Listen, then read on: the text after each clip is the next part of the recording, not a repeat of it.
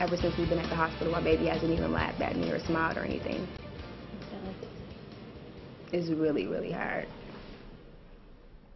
A mother speaking out for the first time since her 7-month-old baby boy was severely burned last week. It's a story that many of you are still talking about.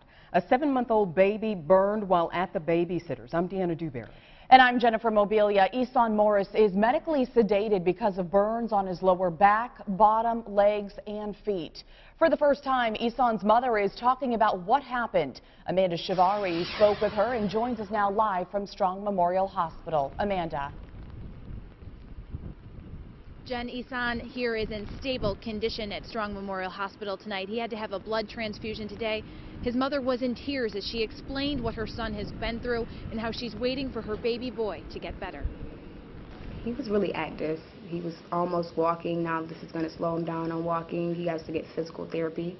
But he was really like a really humble baby. He just smiled all the time and laughed. Doctors at Strong say water that was 142 degrees is what caused these burns to Eson's back, bottom, and legs. Ever since we've been at the hospital, my baby hasn't even laughed at me or smiled or anything. It's really, really hard. Eson's Pulley is heartbroken over what happened to her little boy. She says the boy's father dropped him off at the babysitter's house, and that's where he was burned. Yesterday, I went to talk to the babysitter, who's Eson's great aunt. She said the boy was dropped off to her 12-year-old daughter and that no adults were home. For Mom, this story doesn't add up. My baby, he didn't run out of wipes. That's a fact that I know. So the story just isn't right. I'm not blaming anybody on, doing it intentionally on purpose because it's his family, as I thought.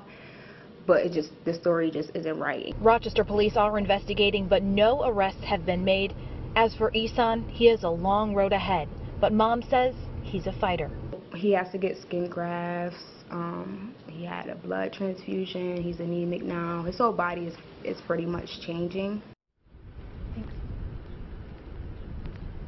Many of you have been reaching out to us on social media asking how long it could take for burns like this to happen. The answer is with 140-degree water, just 5 seconds. So